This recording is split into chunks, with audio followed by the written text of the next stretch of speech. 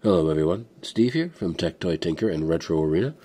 Just wanted to do a quick video today to show people a in-development video for the Powkiddy RGB20S.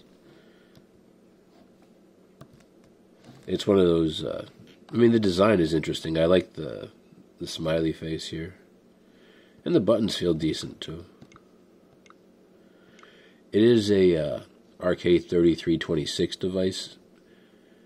So it's not gonna, it falls in line with a lot of other devices that have been previously developed. However, the design is very interesting, as well as the vertical. It is very nice in its own way.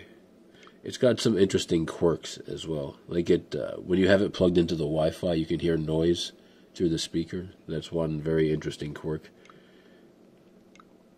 I need to remove that.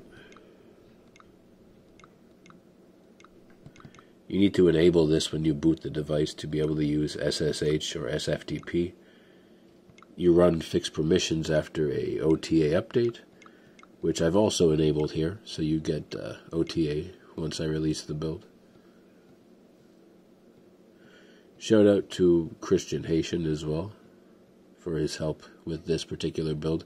He's not going to be supporting or releasing ArcOS for it, but I am doing it with Retro Arena. I'm going to start back here and give you guys a quick look at the systems on the device. Alright. RetroArch is the latest version.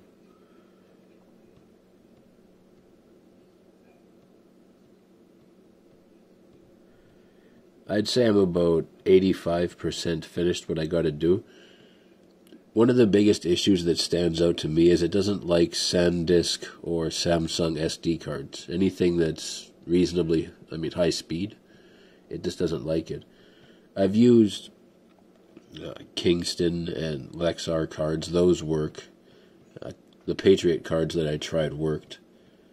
The Toshiba ones, the ones that come from Anbernic, those all work.